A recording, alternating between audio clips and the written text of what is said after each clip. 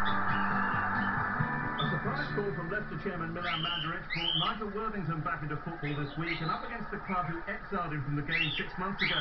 He got the right start too, thanks to another Norwich old boy, Darren Kenton, on target in the first minute.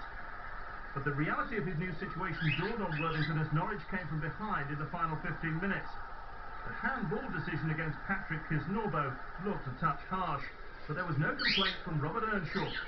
After 17 games out injured, the Norwich striker was all too ready to brush off the celebrations for his 18th of the season. 4 minutes later, Gareth McCauley headed Darren Huckabee's corner into his own net, and Worthington's mission to save Leicester's season got a little tougher.